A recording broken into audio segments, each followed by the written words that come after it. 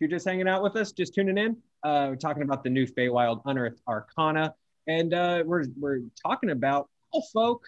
They've been ramping up the bird people over the past few years, y'all. We got Kenku, we got bird folk. Now specifically, we have Owlfolk, which on one hand, when I saw it, I was kind of like, I mean, can't a bird folk just be an owl folk? But I think owls get so tied mythologically to places like the Feywild, across pop culture, across different human customs and civilizations and stuff like that. Owls are so tied in to these kinds of weird worlds that I do think they sort of deserve their own sort of offshoot from just normal like bird folk characters. This is the most underwhelming of all the new ones, though. It's like you can fly and see in the dark. Isn't that cool? Like, bro. I mean, like, yeah. And you get the detect magic ritual that other things also have. And you can also there's a feat that does it. You can also just get it as a spell and cast it as a ritual. Yeah. There's definitely some stuff here that it's just like, I love Owlfolk, but also can I get something cool? Yeah, they need like a super sweet pounce or something. You know what I mean? Where like it's like the ability to throw their own pellets. Yeah, something like that. Rotate their head all the way around. Like I wish there was perception. I wish there was really a head good rotation ability, some kind of vision. Cool. They can get extended vision if they take a bonus action to rotate their head or something like that. Yeah. And I mean, look, you can do it for flavor, but there's something very satisfying about 360 neck mechanic. Yeah, well, it's what that reads that's not different than an Aarakocra or a Kenku. Not really. I mean, it's like slightly different, but you're like, I mean, I guess, like versus these other ones where you're like, here's this really unique thing. Also, there's a bird person that's an owl. Also, look at these other unique things, like that one. If the hobgoblin is overpowered, I think the owl's definitely underpowered, personally. Yeah. Yeah. And in my head, it could definitely use some upscaling, because I think for me, for owls, the idea of owls and owl-like creatures in a Feywild, I go very like Miyazaki. This is a dangerous figure that I don't want to be encountering. I go to the Avatar? The librarian in the library in book 2 of Avatar. Yeah, who's like, humans know, like, I don't trust you. I don't want you here. It's kind of like a protector of this ancient way, this ancient knowledge. Mm-hmm. I will say that the Owlfolk race leads to some interesting possibilities in games where, say you're all playing Owlfolk and you come into contact with owl bears. Say you're playing like Rime of the Frost Maiden, and the main villain, Auril, the demigoddess, she has an owl form. Lots of owl creatures are in D&D. How will your Owlfolk react? Are they distant cousins? Is there some kind of lineage there that we can work with into the story?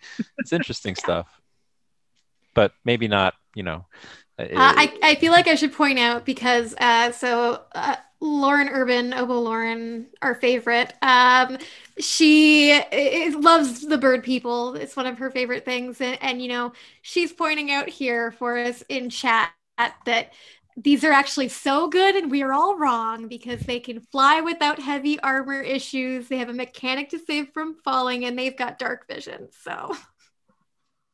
Thanks, Lauren. I can also cast the fly spell and have all of that. So of all the Unearthed Arcana, we've come to a dividing line on folk.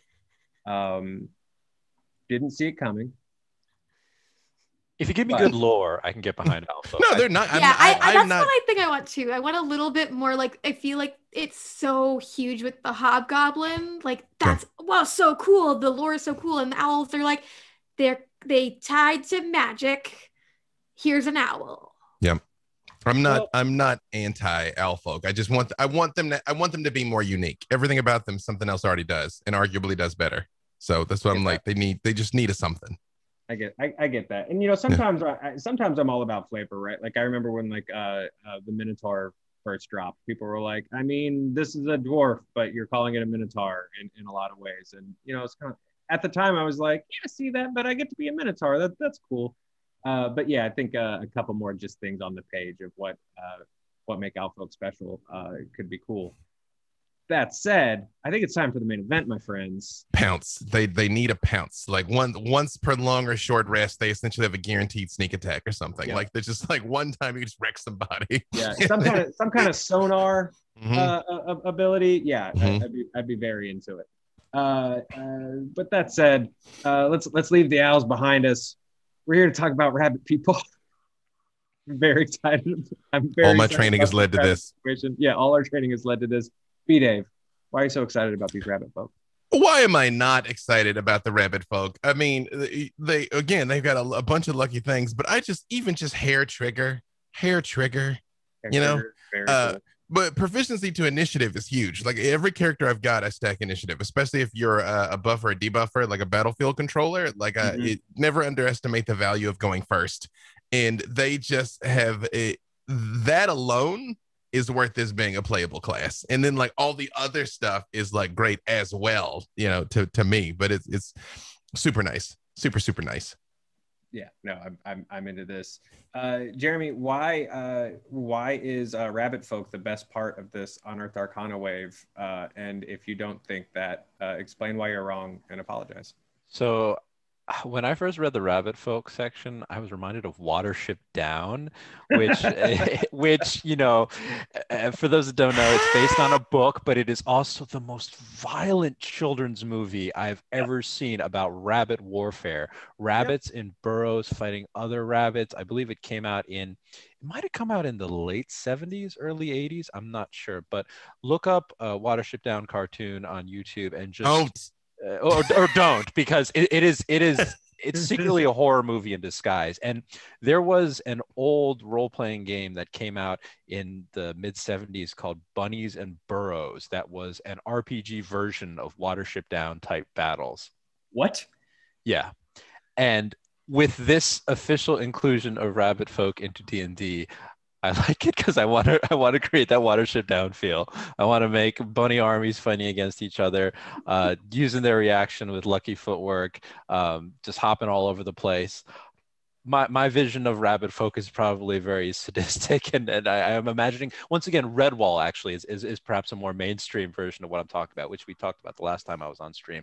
Redwall, just bunnies fighting against each other. I have that image in my head and I can't get it out, and so that's why I dig Rabbit Folk. Thanks, I hate it. And I'm afraid of threshing machines to this day because of freaking Watership Down. Yeah. Like Watership Down's a trip.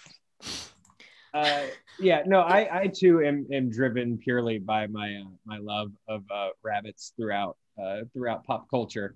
I mean, you know, from the actual fantasy side, I like Fran from Final Fantasy 12. I like the idea of just all these like 9 foot tall, hot male and female and otherwise rabbits that are, you know, just fierce and blue stealing at all times. Very into that. My favorite rabbit is Judy Hopps. I don't know if it's problematic that I like her because she's far too young, or because she's a cop, or because she's a different species than me. Take your pick, but Judy Hopps, tops over here. Lola Bunny, come on. Yeah, Lola Bunny, big bunnies in the are news great. these days. I mean, I just want to talk about the lore about it, I guess. Instead. Oh yeah, we gotta talk about, let's hang on. Sorry. Well, I'm just you know, I do love Rabbit Folk, maybe not quite as much as Joe, but I do like how it's tied to the idea of the lucky rabbits. So you get the idea of luck with Fae, which is again another big folklore thing. And so when I first just looked at a list of things that were in this Rabbit Folk, I was like, oh, okay, interesting. Like, I do get it, but I want to know more. And I think that that's actually a really exciting thing. And as well, after fairies, this is the one that everybody that I've run games for is like, can I be a rabbit person? So they're going to be really happy about this whole UA.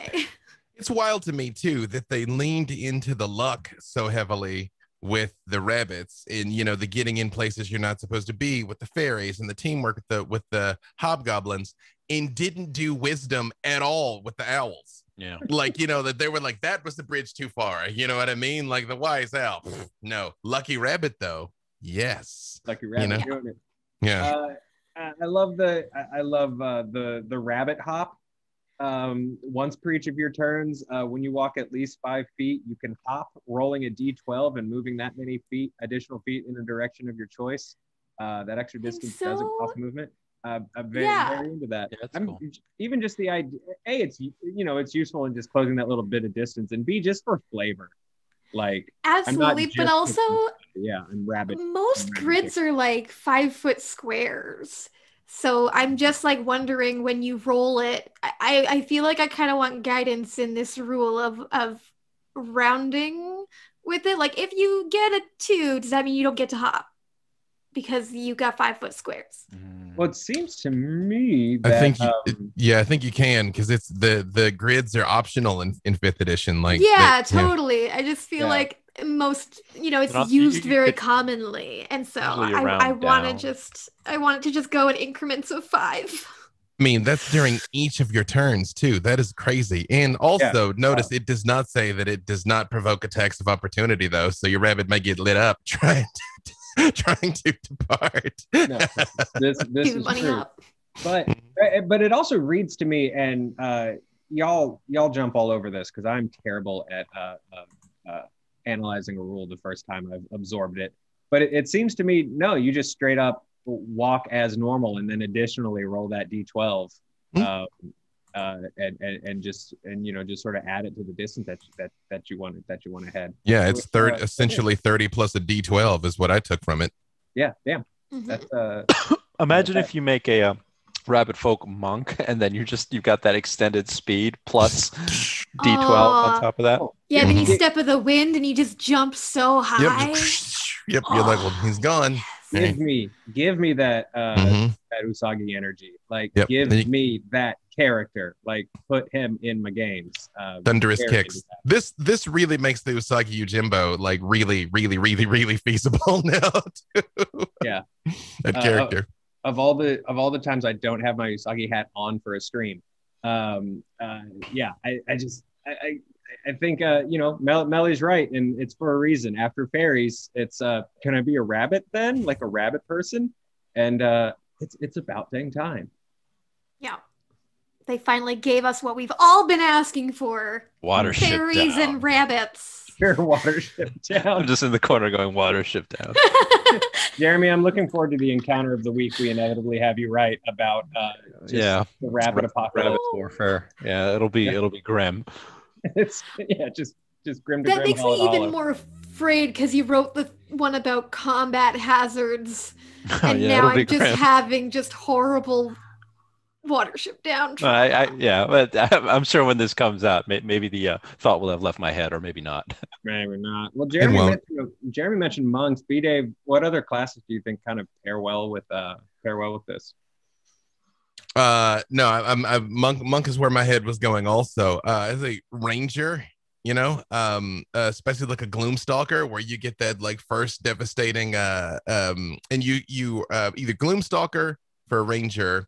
Or Gloomstalker, especially because you speed up more in the first round anyway. So you could just make like the ultimate ganker, like rush in, blast somebody, and then jump away, and they can't hit you back. Yeah. That's where, if not monk, Gloomstalker. Well, I mean, any final rabbit thoughts? Oh yeah, I'm just thinking I kind of want to do like an illusion wizard or a bard, and do like a white rabbit, do like a magician sort of idea. Because, like, why not? And maybe they have a fairy that they pull out of a hat. Perfect. Yeah. No, I'm absolutely with this. I want you. Now we're gonna play an office game or something just so that you can do that and run that perfect round. I just want to provide just you really just make everybody hate it and me so much. Right. Well, hey, so we've gotten through this first chunk of Unearthed Arcana. That's come out about the Feywilds. Any just like overall thoughts about this stuff? What you're excited about, sort of what it makes you think about, what it makes you look forward to, sort of inspiration that it's kind of given you for games, that kind of thing. Jeremy. I would hope that in the future we would see a Feywild version of Van Richten's Guide to Ravenloft, something like that, where we get a little bit more lore about the Feywild. How do these new races, the Owlfolk, the Hobgoblins of the Feywild, the Rabbitfolk, what are their interactions? What are their histories? And where do they live? I'd like to get a little bit more information about the Feywild, which has kind of been a place of make it up as you go along, at least with 5th edition, I feel. Sure. So I'd like to get a little bit more lore, and then I potentially can see myself definitely using the Hobgoblins of the Feywild, even in my regular games, and then depending on what the lore situation is, I might take a look at the Owlfolk, fairies, and Rabbitfolk. I'm divorcing from the lore, and I'm just gonna keep that Watership Down idea in my head. Very into it. God bless you. God bless your World War I trench warfare with rabbits. Yes. Very into it. Survival Melly? horror bunnies. Melly, what are you feeling on the Feywild? I'm not wanting survival horror with bunnies. Thank you very much. I don't want it. I love the Feywild. Every single time that I've run a campaign and I can put a bit of Feywild into it, it's always kind of the best part of the campaign, and it maybe takes over a little bit. Oops. So this just made me incredibly happy. I cannot wait to see what this is supposed to be a part of, because obviously it's Feywild related. Yeah. And honestly, I'm surprised to say the Hobgoblins have my love and adoration, and I really want that. I want that to really be a part of the official. I'm super into that. For me, and then we'll have B Dave take us home. The Feywild is something I always forget about. It's an aspect of gameplay and of stories and of campaigns. Like I get so like caught up into like, oh, what's this warlord really want, or whatever. Like I and that's kind of where my head lives. So even just having like the little bit of Unearthed Arcana, like just especially like the rules and the flavor around the hobgoblins and stuff like that, kind of like really kind of gets my head going. Like, oh yeah. This is a place you need to visit more often. A place you need to think about, and like a flavor that you can start bringing in. To just add like a really cool layer to your games, Joe Star. So note to self. B Dave, take us home. Yeah, I think if you'd asked me in advance out of this like lineup of characters, which one was I going to like the most and which was I going to like the least, or at least have them be the most critical of, Hobgoblins winning and Owl people losing is not what would have been on my bingo card. Like now we have everything necessary to like live our full Dark Crystal fantasy, though, like Gelflings versus Skeksis, like we have it all now. I think the last thing I would say is I think people underestimate the Feywild in that the Feywild's really dangerous. I mean, yeah, you can, it's Miyazaki realness in there, but like the Legends of the Forest folk, remember, for the most part, hobgoblins and pixies and fairies were not your friend. It's like, do not go in there after dark. You will not come out again, So it doesn't have to be the Shadowfell to be frightening or dangerous. It's nature unleashed in there, and that's a really right place for storytelling. There's a lot of D&D that can be done outside of Waterdeep or Neverwinter, and you make sure you're sampling all of it, and this is going to help people do that a lot.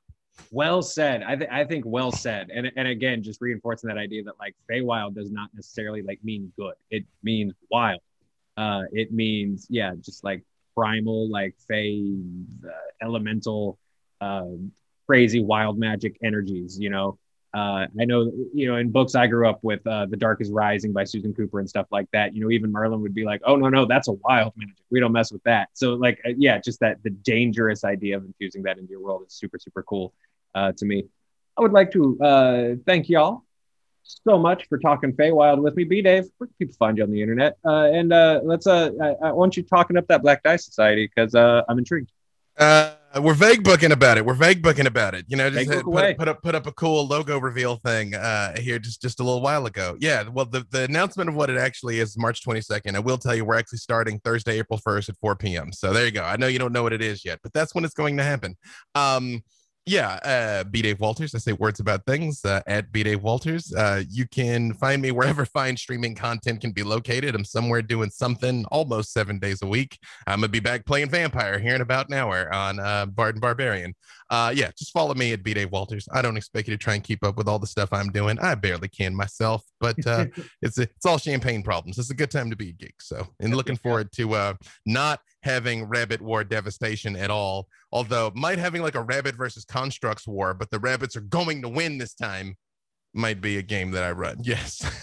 Well, look, I feel like we are on the precipice of having a Warforged versus rabbit-based campaign, just the four of us. Jeremy, you down to DM this? Let me just say real quick. Space Jam D&D. They never said what destroyed Sire and Eberron, and I think we just figured it out. That's all I'm saying. Rabbits versus Warforged. That's it. There we go. We've cracked it. Jeremy, man, where can people find you? You can find me on Twitter at Pixel Grotto. You can also find me on D&D Beyond, where I've been writing a bunch of articles. You can check out one that went up this morning about how to amplify your campaign and create interesting storytelling twists by giving lower level characters magic items, pretty powerful magic items, and seeing what they do with them. It's super, super fun. And finally, Melly, our amazing community manager, where can people find you? And the Discord, the social media, all of that stuff, and also on my Twitter at MillyDM. And come and have a great time with us. We can talk more about all of these Fae folk in the Discord if you come find me there. Heck yeah. And look, I know that the answer we see so many times in the comments when these drop on YouTube is, sounds cool. I wish I had people to play with.